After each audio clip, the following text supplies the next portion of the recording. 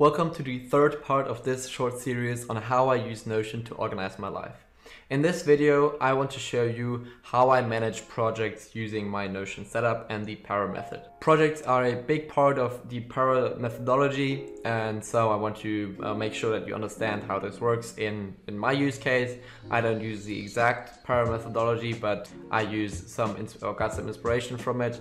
So yeah, let's get right into the video. Now I'm here in my Notion dashboard again, and let's quickly navigate to projects. Now, we covered some of the other aspects of my setup in the previous videos, and now let's have a quick look at projects. As I already said, I have 4 different areas that I organize my work into, and this is because I want to just get a quick overview of my projects, because if I had them all in one category, it would be just a mess and there would be so many projects. So right now I have these 4, and this is a pretty good organizational structure for me. You might have just 2 or 3 categories.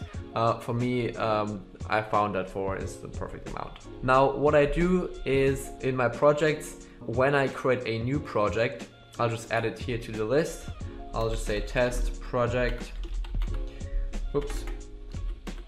And what you can now do in the setup is I can set up a time frame. So I can say, okay, today is the 7th of October. Let me say I want... Right, somehow Notion didn't work just a second ago, so now it should be back up running again. So we were in the test project, and what I can do now is I can, I'll quickly translate that to English again. Now, there we go.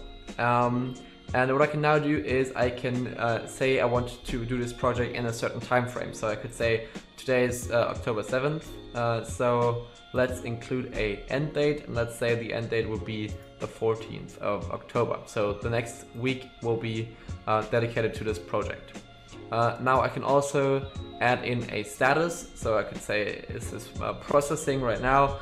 These are directly translated through Google Translate, so don't worry if they don't match up directly, but so yeah, I could choose one of these statuses: processing, planned, waiting, or completed.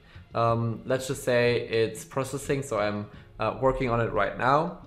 I can also choose an area, and this is one of the areas right here. This is connected through the relation with the projects database.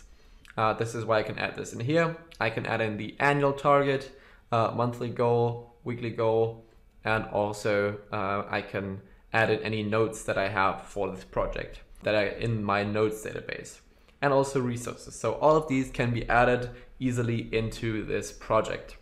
Now, if this is a project where I want to add in further information, I'll just add this down here. This is what I usually do.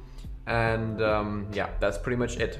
If it's something I do with a client or somebody else, I can just share it, and then that works just fine.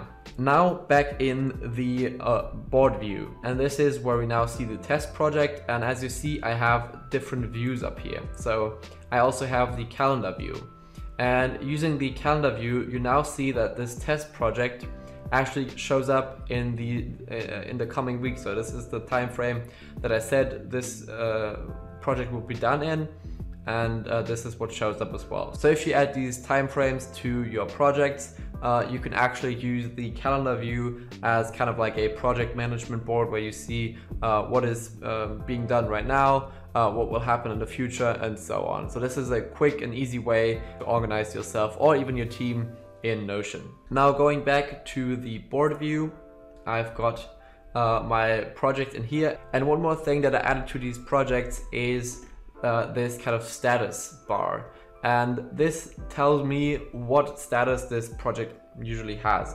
And it's also sorted this way. So the status is ascending, which means the way that I organize this, the higher priority the project has right now, the higher up it shows up. So if I was to change up this status for this course, I'd click here and, for example, choose the planned status. And now you see that this is the order in which these projects will appear. So processing right now is the most important one. These are the things that I actually am working on right now. Then the planned one is things that I plan on doing in the future or plan on doing in the near future.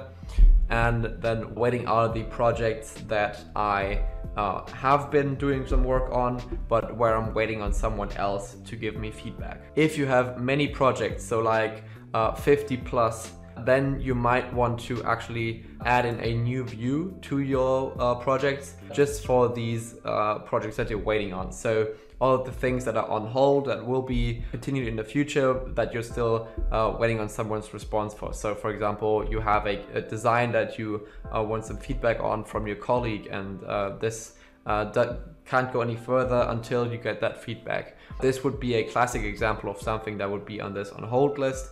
And this is also a great way of organizing this Notion workspace. What I also do is I hide the finished projects. So if you just keep all of your projects in this view, once they're finished, then these will stack up quickly. So you will have like 20 to 30 or even more projects in each of these columns.